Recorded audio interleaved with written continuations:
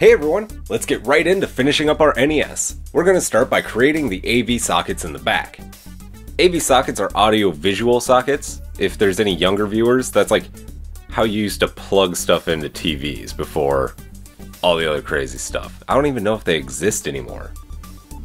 I'm gonna have to look that up. I'm just committed to a higher poly count, so I'm going to use 32 vertex circles, which is definitely probably overkill for such a small detail, so you might prefer to use 6 or 8 vertex circles instead, if you want to keep your geometry more reasonable. I don't know why you want to do that. In object mode, hit Shift A and add a circle. Tap into edit mode and rotate by 90 degrees on the Y axis. Now in object mode, position the circle at the center of the one on the reference. Tab into edit mode and scale down. It's been a hot minute since I've seen an AV socket in real life and I can't really remember what it looks like up close, and my reference isn't helping much, so I'm just going to extrude and scale circles and hope it looks close enough.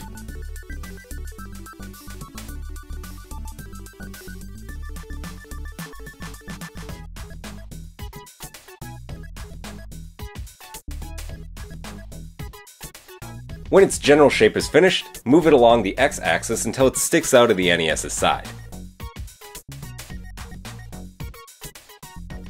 Select all and shade smooth.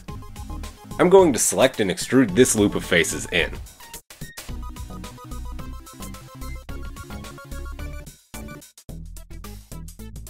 And then manually bevel some of these edges with Ctrl B.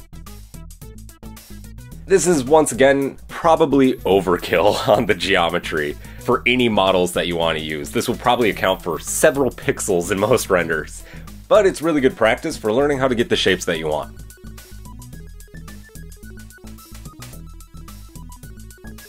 The recognizability of this port really relies on its materials, so let's switch over to the Material tab and make a few. Add the second NES material to the first material slot. With Face Select active, Alt select this loop of faces and whichever other ones you want.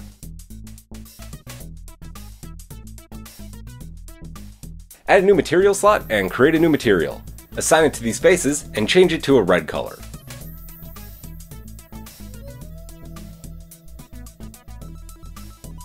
In object mode, select and duplicate this with Shift D and move it on the Y axis to line up with the other socket.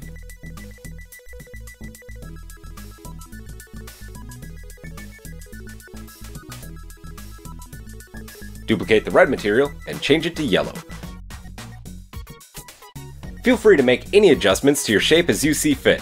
So as far as I can tell, the NES actually has large openings around these ports. So let's make those now. Again, you could add these with a Boolean modifier or manually.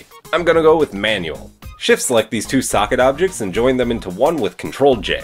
Alt select these outermost edge loops on each socket, duplicate them with Shift D, and then hit P, separate by selection.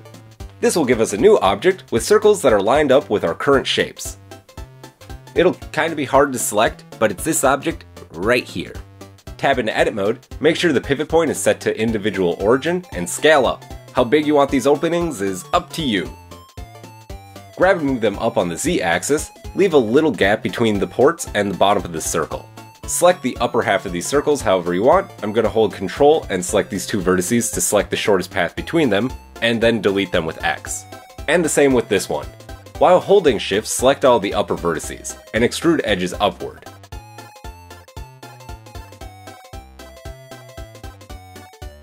Select and fill in these final edges at the top. So our goal now is to create a new shape to go into this location, which is rectangular and has these openings cut in. You can do it many different ways. I'm going to switch to Face Select, select the main face, and hit P to separate by selection. Now in object mode, hold Shift and select this face and the shapes that we just made. It might be easier to select them in the outliner. And then hit Ctrl J, join them together. So now we want to line everything up. Select the openings, and then a single vertex on the big face last.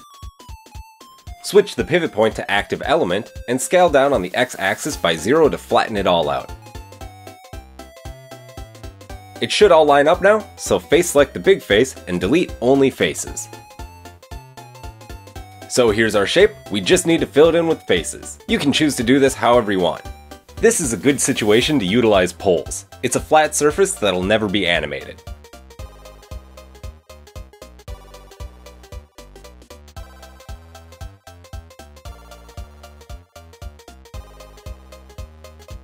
Now we need to reconnect this face to the bottom of the NES. So, shift select both objects and join with Ctrl J. Tab into edit mode and select all with A. Hit M and merge by distance. If all went well, it should join these faces back together. And all did not go well for me, because at some point I must have moved my shape just a tiny bit on the Y-axis by accident, so it's not merging as simply as it should. You could snap these faces together, but that will slightly change the shape, so I fixed it by selecting my entire new shape, zooming way in, and aligning it manually before merging.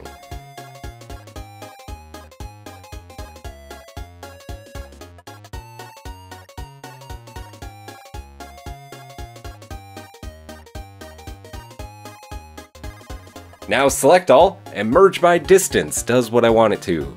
Hooray! I should have also turned off snapping beforehand, but it worked out okay this time. That looks pretty good. I did it. Using Edge Select, Alt-Shift select these two openings and duplicate with Shift-D. You can leave this as part of this object, but I'm going to hit P and make a new object out of my selection. However you decide to do it, extrude these edges back into the NES.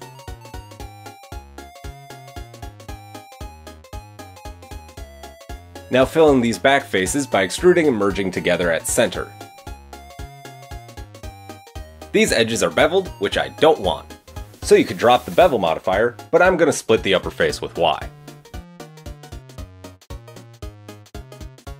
And then maybe assign a black material to this object so that it looks like it's dark in there. This is as good a time as any to save your project. Always save frequently. Should have probably saved it before now. Next thing to do is this front panel where the buttons and the light are. I'm going to do this similarly to how we just did the AV ports, since the light and buttons will have recesses. So, outline everything in edge loops. Make sure to use E and F to get the right edge loop shape.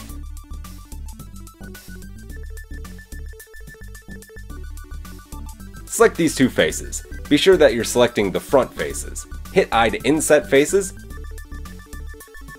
Now delete the selected faces with X. We need to make the panel that goes over this opening. Hold Shift and select these edges. Duplicate with Shift D and separate with P. Go into edit mode and fill in the face with F. And in vertex select, dissolve these extra vertices. I couldn't get a super clear look at it on any of my references, but I think this area bumps out a tiny bit. Let's get rid of the Boolean modifier, adjust the amount on the bevel modifier, and either add a solidify modifier or just simply extrude the face forward. I'm going to move my face forward and then add a solidify modifier. I think that'll be the easiest. Put it in the top modifier position so that the edges also get beveled. To make it less confusing, I'm going to turn off the visibility of the lower NES object. And also should probably name some of these other objects. Probably.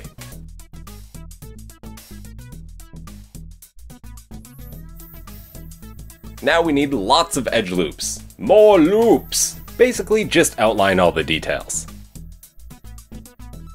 Select and delete the button faces. Or if you want to be smart, separate them and use them as the buttons. That would work.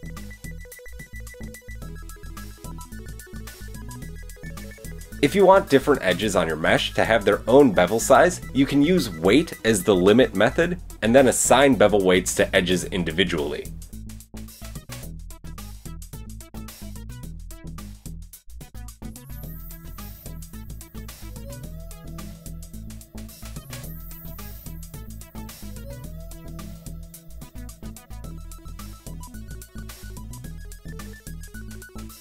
I want some sort of light blocker to sit behind this opening, so I duplicated this face, resized it, and positioned it behind this panel.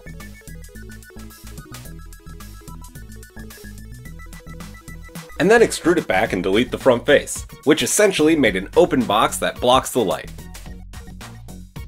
Now assign a black material to it.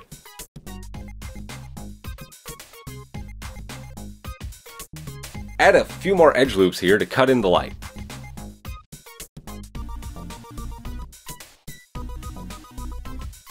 Select this face and split it off with Y. Shift it back on the Y axis and scale it up slightly. Create a new material for the light.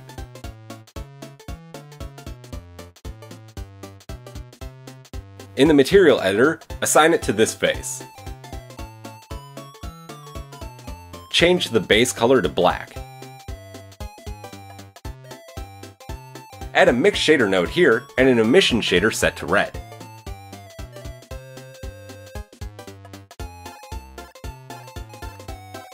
Adjust the strength, and now this factor slider turns the light on or off or anything in between.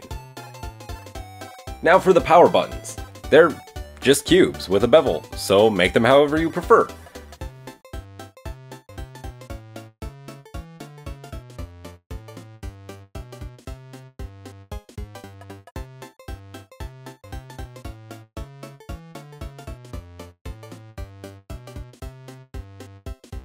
There looks to be a gap between the buttons and the panel, so make them slightly smaller than the openings.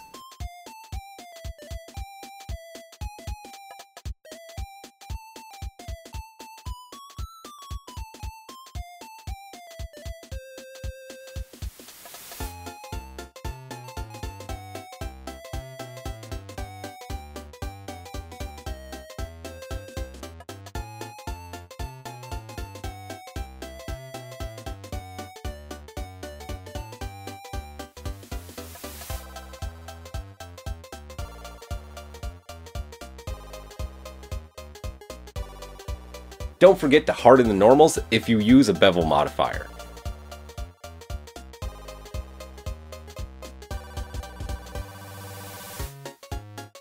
Also, this face will need some work, so it's probably best to separate it into its own object.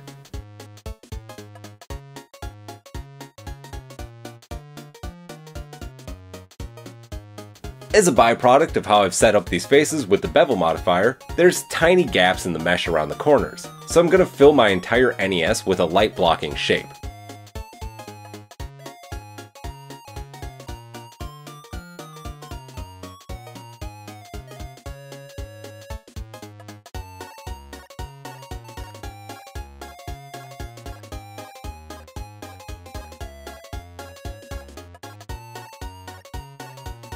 And be sure not to clip out of the NES anywhere.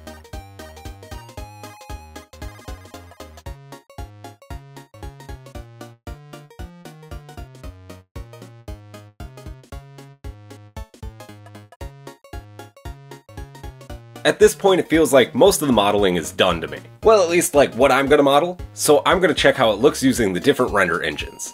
It looks pretty good, but we could improve it a bit with some simple shaders, so I'm gonna set those up real quick.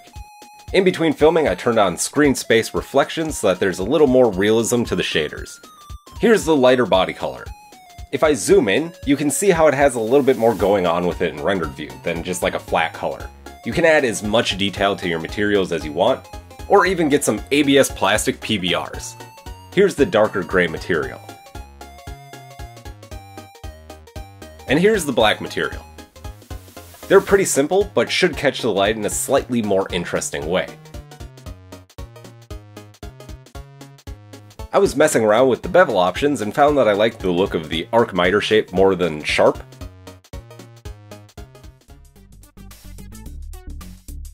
Also, that my solidify modifier is not quite thick enough, since my bevel thickness clamp has a limit to the bevel size to avoid weird edges. So if the thickness modifier is set over 0.02, then the bevel modifier gets the most out of its bevel.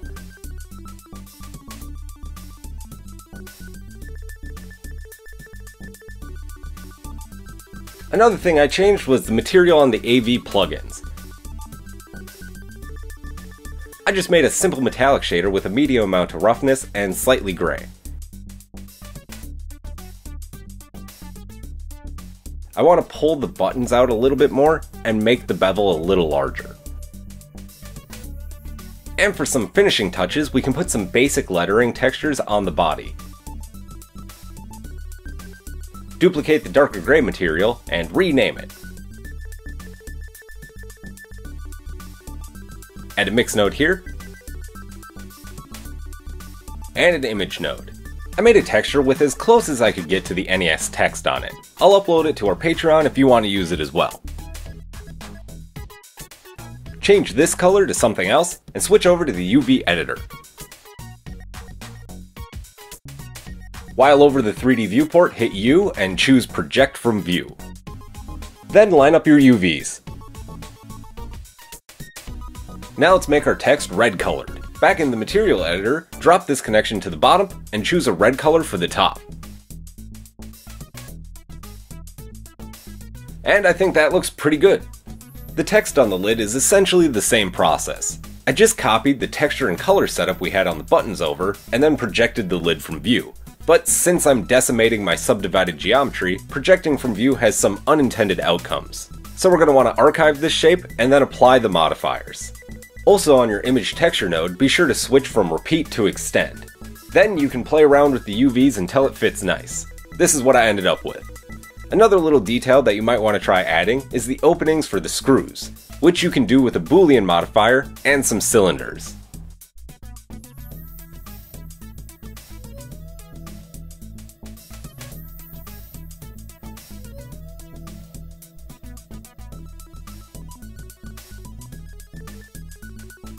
This back one has a bit more complicated of geometry, so you might have better luck if you archive this lower object, apply its modifiers, and then the border around the Boolean cylinder will be a perfect plane. Makes it easier. Another cool detail that you can add pretty quickly is the little circular feet the NES has, which is essentially just a bunch of circles.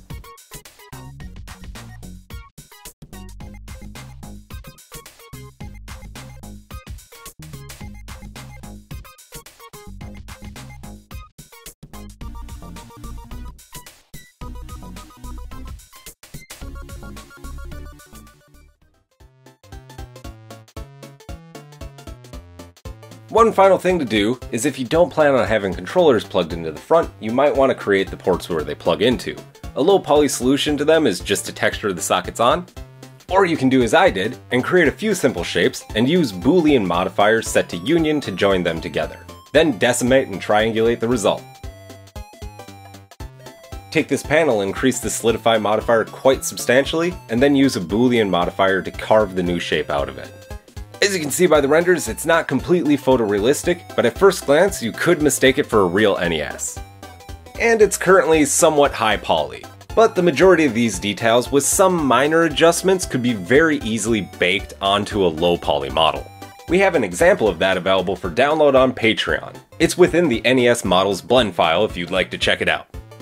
Or a drop in the bevel segments, and a few decimate modifiers could limit that geometry quite substantially as well. Thank you for watching. I hope you enjoyed and maybe learned a few things along the way. This is essentially the process I use to model almost all of my static objects, so you can apply these methods in a ton of different ways to create almost anything. Please leave us a like and subscribe if you're not. If you're interested in checking out this NES model, we've got it up on our Patreon. Thank you again, stay safe. I love you all. Goodbye. Goodbye.